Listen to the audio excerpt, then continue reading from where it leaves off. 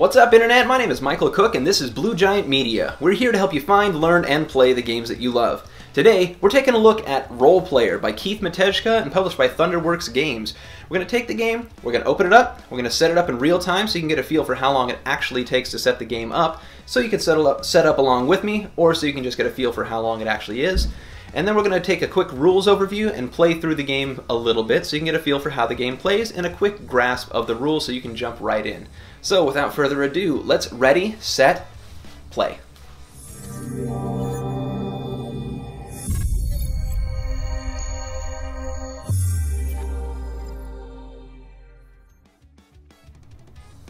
In Role Player, you're going to be rolling a character as if you're getting ready for an RPG.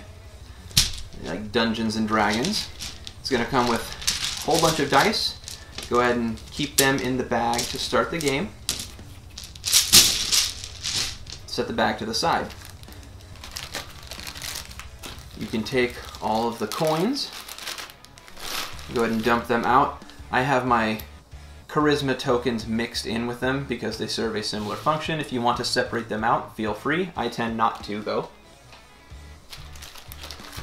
You can take the backstory cards, you can set them aside. Each player is only going to be using one of these, so you don't necessarily need to get the whole stack out. You can wait to get the colored tokens out because they are going to correspond to what class you are going to play as. And then there are alignment cards here as well. There's going to be some item cards for the market, and they will be split into, you can see there's cards with one dot up in the corner, and there are cards with 2 dots up in the corner. So you can separate those out.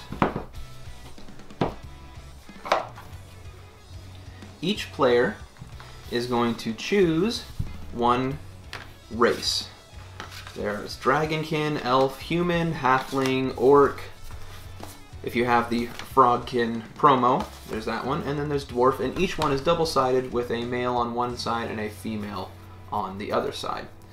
So I will go ahead and set this game up as if it was for 2 players, and I'll just take the first 2 off the top. You can be a Dragonkin, and I will be an Elf.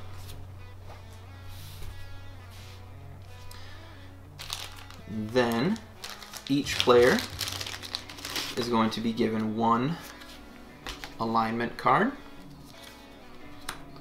You can put the rest back into the box. You can take 5 gold. If you have more players, the 3rd player is going to have 1 additional gold, and a 4th player is going to have 2 additional gold. The setup guide says to take a random die, and that die color will let you know which class you're going to play. So I will take purple and you will take red. Then we will go in. So here the class card for red is either going to be barbarian or warrior. So the die that you take determines what color. You determine which side you want to play as. So it says to take a die out to choose. In my opinion, you can also just choose if you especially like to play with certain colors.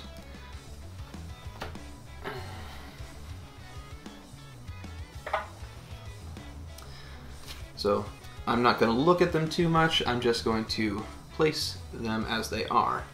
And then we are playing with 2 players, and so you can see on these market cards, or offer cards, they'll say 2 players plus, 2 players plus, 3 players plus.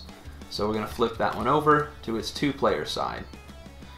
So what should happen is there should be 1 more card than there are players. And I'll go ahead and do this way. There should be 1 more card than there are players. So we've got, I'll also do this, so it goes from your left to your right. And then the one in the middle, so not the outside ones, if there are more of these, the ones in the middle should have coins showing.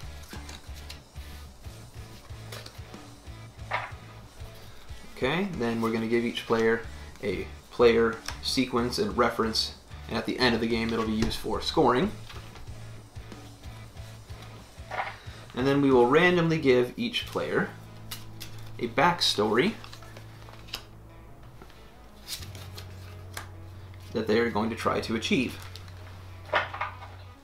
Now that you have a player color, you're going to take the tokens for those colors. So you will get a red. You're going to put one right in the middle there and one right here so you can keep track. That'll be used for scoring at the end of the game. And then I will do the same, starting with my alignment in the middle and this one to mark my class. Then we're going to create the market. So in a 2-player game, we're going to remove 7 cards from here and 7 cards from here, and then put the ones with 1 dot on top. You'll take 3 out in a 3-player game, and in a 4-player game, you're going to keep all the cards in. So you will take these cards. I'm going to remove 7 because this is a 2-player game. All right. Put those on the bottom. And then shuffle these up. Take out 7. And put them on top. And just like these, you're going to play or turn over the number of players plus 1. We'll go ahead and add a coin here. We will roll to see who the start player is. Okay, so I will be the first player. And then we are going to draw until we have 6 dice for a 2-player game. 4, 5. And then we will roll these dice. And we will place them in our boards as a kind of our starting setup. So as you're placing these dice, this initial placement, you don't worry about the abilities of placement, because each time you place a game as a die during the game, you're going to get to take special abilities. But you do want to pay attention to your backstory, because it's going to tell you where you want certain dice. In order to be savage, and it's got some nice flavor text here, you want kind of this alignment of colors. So you might want to put a black die here as the first one, and you always fill from the left to the right in each of these rows. So here you could place this black die, and it's going to fulfill 1 at least of the placement for your backstory. And at the end of the game, you're going to get either 1, 3, or 6 points based off of how many dice are actually in those alignments. Then you also need to look at your particular class, which in order to be a warrior, you want to be pretty high in strength and constitution, and then relatively high in dexterity, and then the other stats you don't really care about. So maybe you don't want to put this 2 here because it's going to make it a little bit harder to get 16 or 17. Except that you can think ahead knowing that the strength ability, whenever you play a die here later in the game, will get to flip this over. At which point it's maybe not that bad. So let's just go ahead and keep that there, and then we'll randomly place some of the rest of these. We'll go ahead and put a 6 here, and the red is good because you're going to score 1 point for every die in your character sheet that matches your player color. So that's nice. And there's a 6, and you want to have 18 in your strength. So 6s are good. 1s are also good because they can get flipped to a 6, but we don't necessarily want to put that there because then we're only going to get 1 chance to put a 6 there later, and we also want it to be blue. So maybe we want to put it somewhere else in case it becomes useless, but also so that we have the ability to use dexterity to swap the placement of them later in the game. So as you can see, each one of the placements is going to give you a lot of abilities to manipulate where these things go and what numbers they have. And then the rest of these, maybe they're just a little bit of a throwaway, just because they're not very good numbers. So why don't we just kind of place them down here and worry about it later. Since you had a yellow, you will get an additional 2 coins. Every yellow die that you add in is going to give 2 coins. Also, if you do go all the way across to fill one of these spaces, you will get 1 coin, because that filling the last space in one of your rows is going to give you 1 coin. All right, coming over to me, I want, as a monk, to have 18 or more strength, so it doesn't have to be exact. So I do want to have that there. Maybe I want to put this 1 here so I can flip it later. And I'll put this 6 there. So basically now I really want to get a 6 to place here so that I can flip that 1. So it makes things a little bit trickier. I tend not to like filling the first 3, the strength, dexterity, and constitution early on because they are so valuable. So maybe I don't want to do that right away. Maybe my intelligence I don't care too much about, and I want to have a black there anyway, so maybe I will do that. And then, what other stats do I not care as much, or are they easy? Let's go ahead and do, oh, this can be good. Sometimes having 3 dice the same color in a row, might be benefits for that, so maybe I'll do that just to see what happens. So let's just take it like that. We're now ready to begin the first round. We'll do that by taking the number of players plus 1 dice out of the bag and rolling them. Then we are going to place them from lowest to highest. In the case of a tie, the person who is the first player is going to choose which spot they're going to go in. So since I get to choose first, maybe I will go like this. Okay, so then I get to choose first. If I choose a lower number, that will give me the ability to choose what I want to buy from the market first. But if I choose a higher number, then obviously it's a higher number, which is usually beneficial. If I choose this one in the middle, then I'm going to get coins. So I think I'm going to take this one, so I get a bonus coin, and then I'm going to place this yellow die, which is going to give me 2 bonus coins as well. So now, from here on out, every time you place a die, it's going to give you a special ability. Strength allows you to flip 1 die over. So it turns a 1 to a 6, a 2 to a 5, a 3 to a 4, and all of them flip the other way. Dexterity allows you to swap the position of any 2 dice. Constitution allows you to lower the value of 1 die and raise the value of another. Intelligence lets you re-roll a die, and if you don't like the number that you get, then you can keep the number that you originally had and keep it in the same spot. Wisdom allows you to move around your alignment, and Charisma is going to give you 1 discount token that can be used only in that round. So at the end of your round, any discount tokens that you have will be discarded. So it must be used on the turn in which you got it. So you don't necessarily care about your Charisma, so you'll go ahead and go there. You're going to get 1 coin for filling in the last row, the last space in your row, and then you're going to get 1 Charisma token. Since you took the first die, you are going to be the one who gets to choose what you want to buy first. Now you can still only ever buy 1 thing, which is unfortunate for you because both of these are good for you. So we're going to go ahead and buy 1 of these. They cost 3 coins, so you will spend 2 coins and a Charisma token.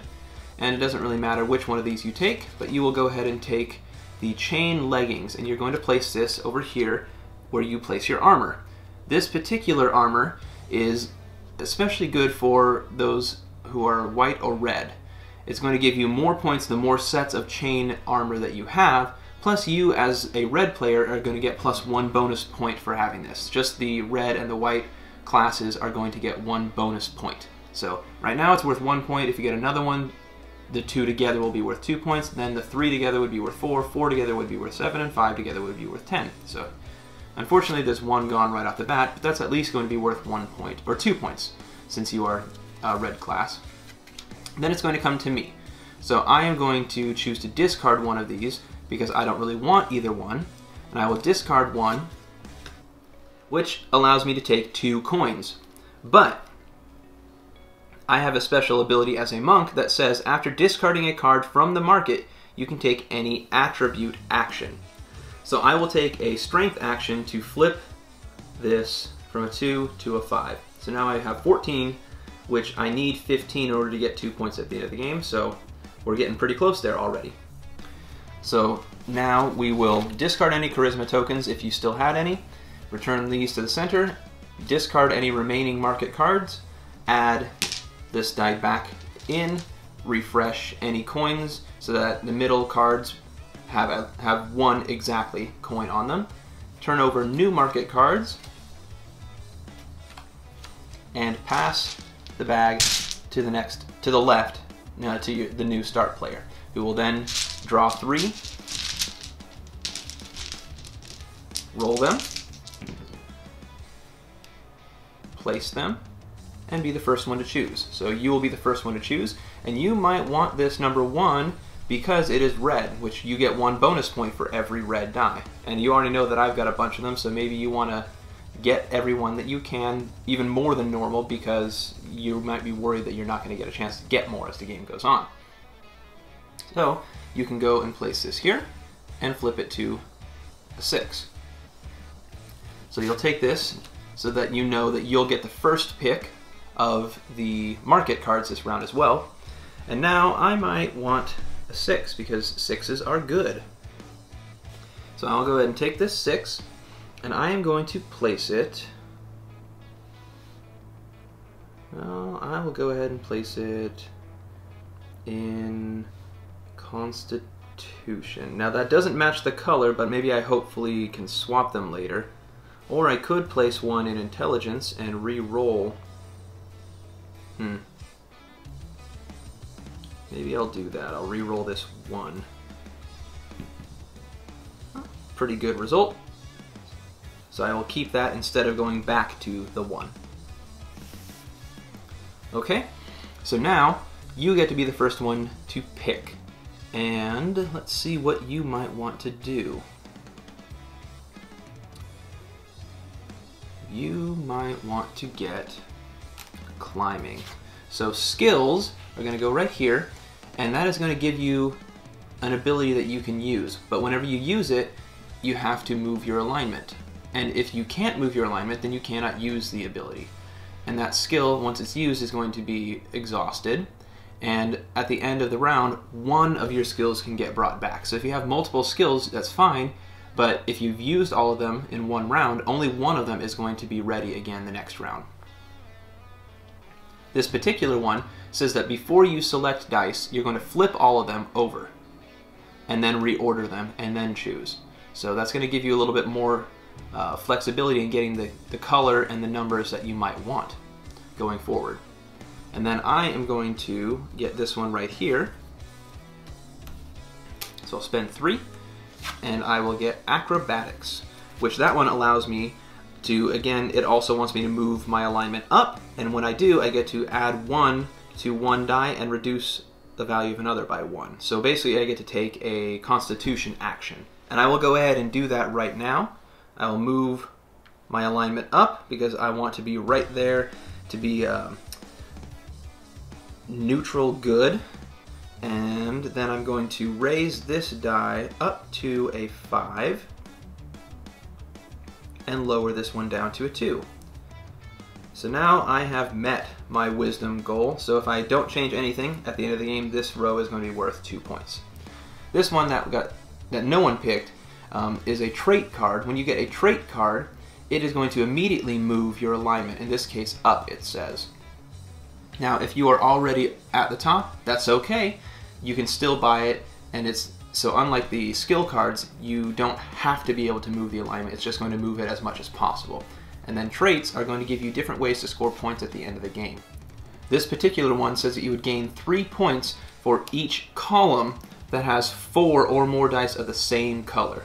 So pretty difficult to pull off 4 of the 6 being the same color, but if you do, that's 3 points.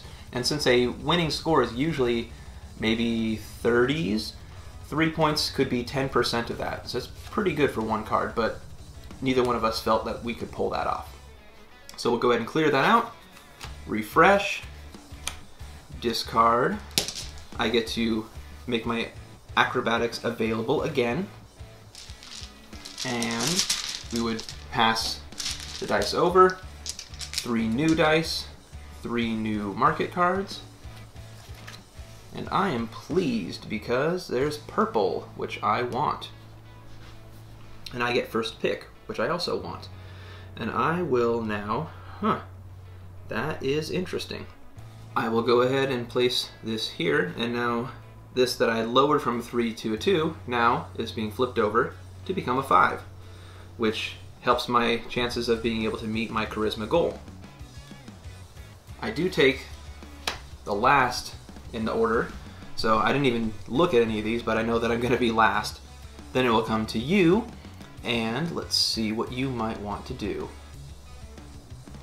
Well, you don't care much about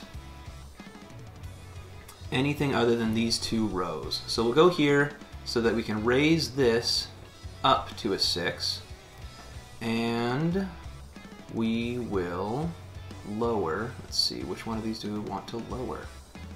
Well, let's go ahead and lower this one, because if we lower it again, it becomes a 1, which we can flip and then swap over here. It's kind of a bit of a reach, but it's a possibility. So we'll go ahead and go there. And you get to take a bonus coin, and you will be first amongst the 2 of us to choose what you might want to buy or discard. So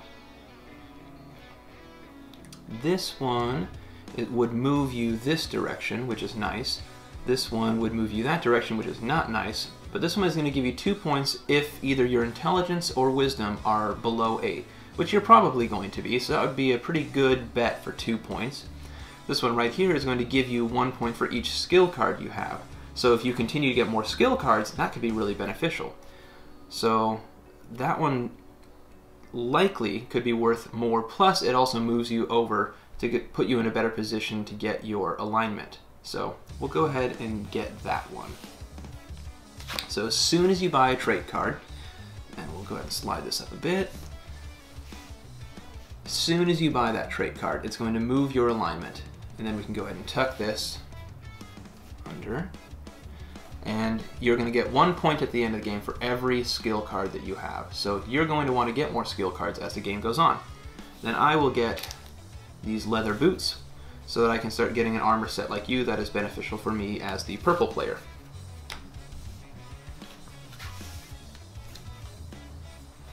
Discard, refresh, put the dice back in, get rid of any charisma tokens if anybody had any. Make sure that there's still a coin on the middle cards, pass the dice, and we will continue in this fashion until we get to the end of the game when all of the spaces are filled. So as you can imagine, as you get to the last couple spaces, it can be pretty tense, hoping that you get exactly what it is that you want. Now at the end of the game, the ways that you're going to score points are your alignment, which could either be 3 or -1, and some other cards have some different arrangements of those, but you're going to score points based off of where you are on alignment. You're going to score points based off of whether you satisfy your strength, dexterity, constitution, intelligence, wisdom, and charisma.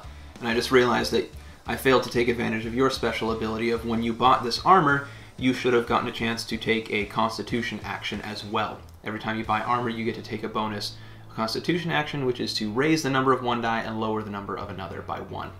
So you'll score points for this though. If it doesn't have a plus on it, it has to be the exact number. If it has a plus on it, it just has to be above that number. Then you'll score points for your backstory, whether you have 1, 2, 3, 4, 5, or 6 dice in the correct place and color that matches your backstory, then you're going to score either 1, 3, or 6 points. You will total up points for your traits. You will get 1 bonus point for every die of your color, and at the end of the game, whoever has the most points will be the winner.